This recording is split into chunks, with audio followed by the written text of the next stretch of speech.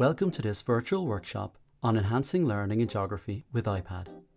Hi, I'm Owen. I'm an Apple Distinguished Educator and a music and geography teacher from Loretto Abbey Secondary School in Dublin, Ireland. Whilst this workshop is titled Enhancing Learning in Geography, all of the ideas are applicable in all subject areas and across a variety of age groups. So let's begin by considering the SAMR model. Personally, I feel this is at its best when used as a reflective tool for teachers in order to better their practice. Essentially, this suggests how we can use technology to better learning, but it doesn't always have to be seen as a ladder, and as long as we're enhancing, we're going to be moving towards transformative learning experiences. In this workshop, there'll be examples of how to do this. We'll also consider the new Apple Teacher Portfolio and the 3 levels of lesson planning that are shown within this. The first level is Activate, where you can introduce ideas, activate prior knowledge, or get students excited about learning in simple and creative ways. The second level helps students explore new information and connect ideas and deepen their understanding. I'd often approach these by developing the Activate ideas. And the third level is Apply, where students can demonstrate mastery of new material and apply what they've learned in different contexts. And that's how we'll approach it in this workshop, beginning with Activate, moving to Explore, and then to Apply.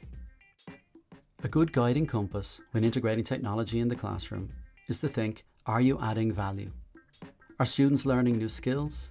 Are they demonstrating in new ways? Or are they able to go deeper with their learning?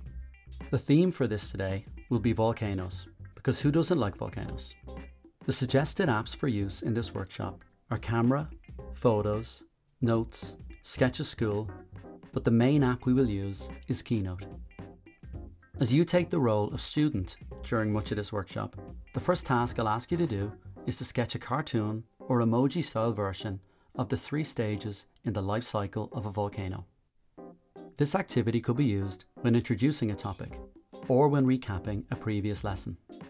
For those who don't know, the 3 stages are active, when a volcano is erupting regularly, dormant, when it's asleep, and extinct, when it's dead and will no longer erupt.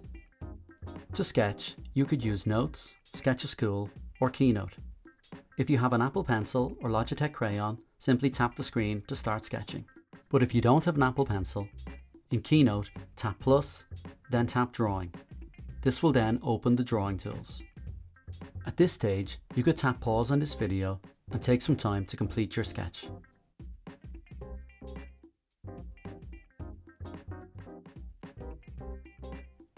Once you've completed your sketch, it's a good time to reflect on what we're doing. Are we merely replacing an activity that's perfectly good on paper? And can we think of ways that we can improve this using iPad? Take some time now to think about this.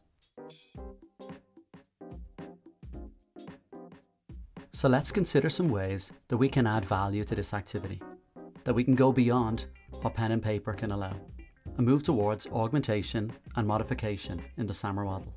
So let's look at how we can create more engaging Activate lessons, or how we can develop these to become Explore or Apply level lessons. One simple way to develop this activity is to ask students to choose an emoji to match each of the 3 types of volcano: active, dormant, and extinct. This can be a great way to recap a topic or to generate classroom discussion. Take some time to try this now yourself, or consider how you would apply this idea in another subject area.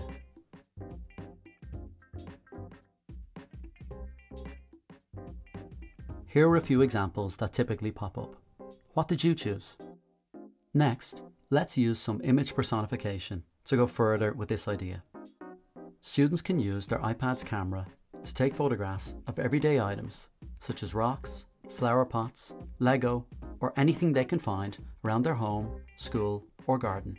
They can then use the sketching tools in Keynote or photo markup to personify their chosen object and create their 3 volcanoes.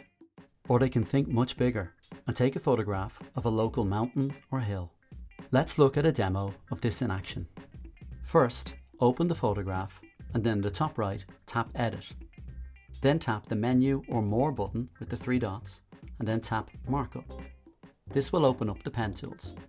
You can move these to the left or the right, and there's a choice of pens, highlighters, crayons, an eraser, and more.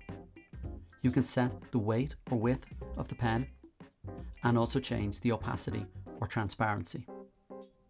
Then use the various pen tools to create your active volcano. Add in lava erupting, using reds, yellows and oranges. Then add eyes and a scary, violent face to emphasize the active volcano. Add an ash cloud and lower the opacity of the grey that you use to make it seem more realistic. Use the crayon tool to show lava flowing down the sides of the volcano. And don't forget to add a crater at the top. You can also add the name of each stage or more information if you like. Then tap Done and Done again to save your image.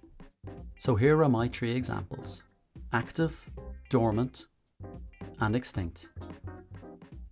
Take some time now to try this out or to think of ways that you could apply this in other subject areas. Now let's consider how we can use this activity as part of a writing prompt. Here's an example of this in a workbook I created for Pages for iPad. The marked up photo has already been added, and there are prompts to encourage the student to think about what it would be like if a volcano erupted in their area.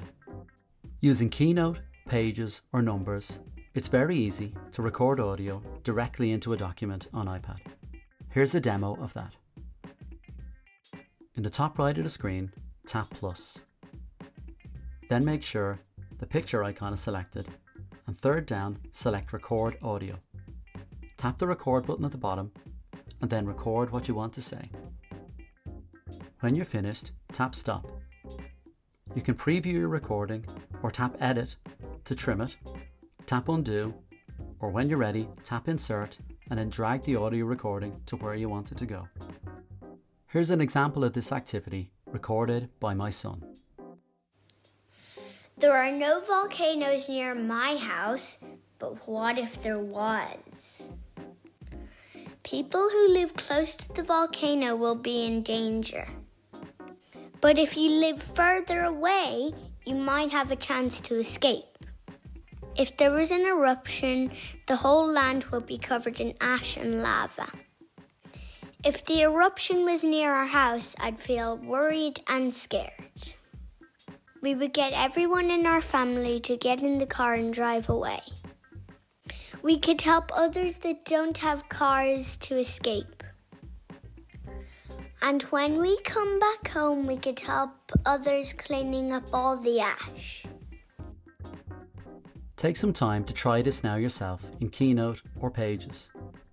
Or consider how you would use this in another subject area.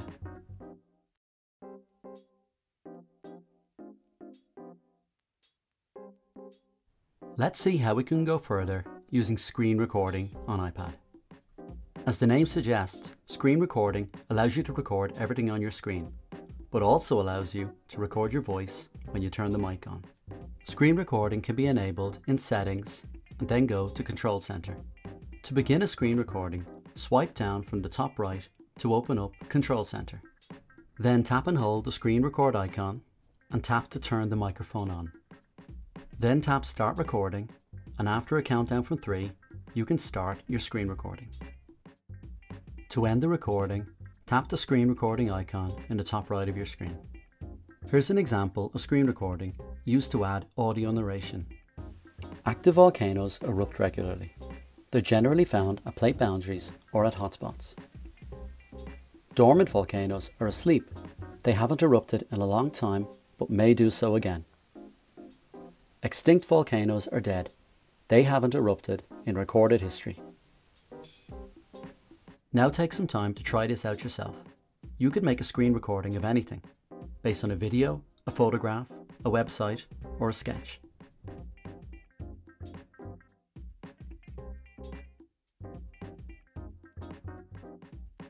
So far, we've looked at several ways to complete this activity and to learn about volcanoes, but there's so many more.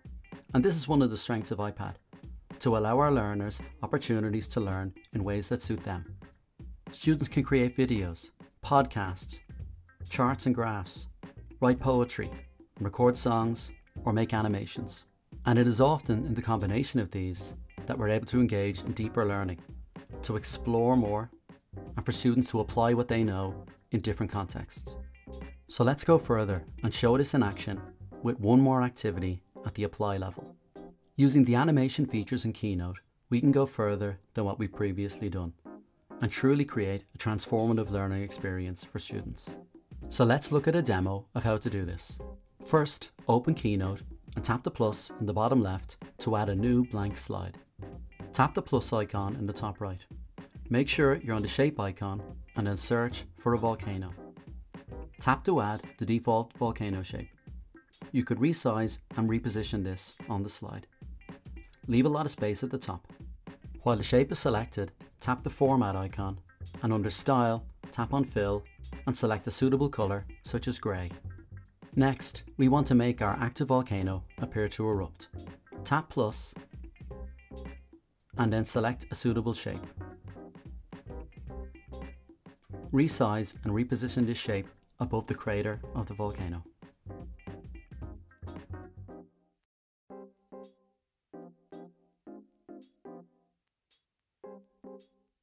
Then tap on the shape and tap Animate. Tap Add Build-in and look for the flame animation. You may have to scroll to find it.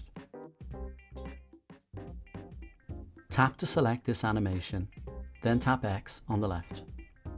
Tap Done. Tap Format and lower the opacity to 0% to make the shape transparent. Tap play and then tap your screen. The volcano will erupt, but it's at a very short duration at the moment. So tap on the shape and tap Animate. Tap on the flame and then change the duration to about 10 to 12 seconds. Tap play and tap your screen again. This would allow time for a student to add their audio narration. Here's an example using a build-out animation for the dormant volcano. And for the extinct example, I've used a magic move transition to move from one slide to another, change the colours and resize the volcano. Press pause now and try this out and make your volcano erupt. And think about how you could use animation with Keynote in other areas of the curriculum to support your learners. Here's an example of a finished project created by my son, combining music created in GarageBand, animation in Keynote, and screen recording.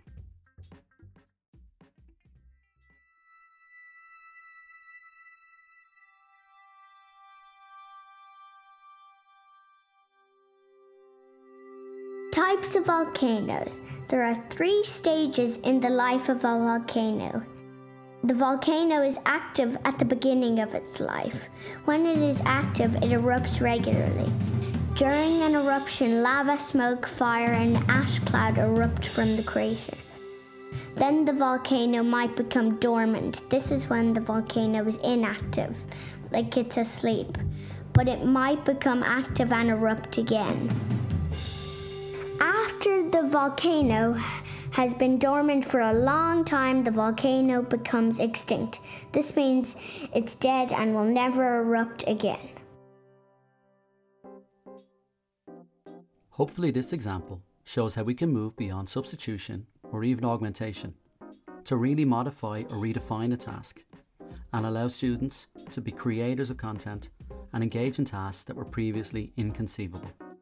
We've also looked at some examples that fit to the Apple Teacher portfolio model of activate, explore and apply. But we've also seen how simple activities, which would fall under activate, can be developed to create explore and apply lessons. To learn more about Apple Teacher and begin your Apple Teacher journey, go to the Apple Teacher Learning Centre at appleteacher.apple.com and log in with your Apple ID and password. The Apple Teacher Learning Centre is full of ideas and inspiration, and you can go further with Keynote and learn more about animation. To bring even more creativity into your lessons with iPad, check out the Everyone Can Create series, based around 4 pillars of music, drawing, photo and video. Although a good place to start are the teacher guides. The Everyone Can Create guides are available for download for free on the Apple Bookstore. If you've been inspired by the activities in this workshop about volcanoes, there's a workbook available too. You can download the workbook using the following link or by scanning the QR code on screen. You can also see more of my work on Twitter or on YouTube. My Twitter handle is @_ehughes_, and you can find me on YouTube using the short link shown on screen now. This has been a workshop about enhancing learning in geography with iPad. Thank you for your time, and hopefully it gives you some ideas and inspiration to bring back to your classroom.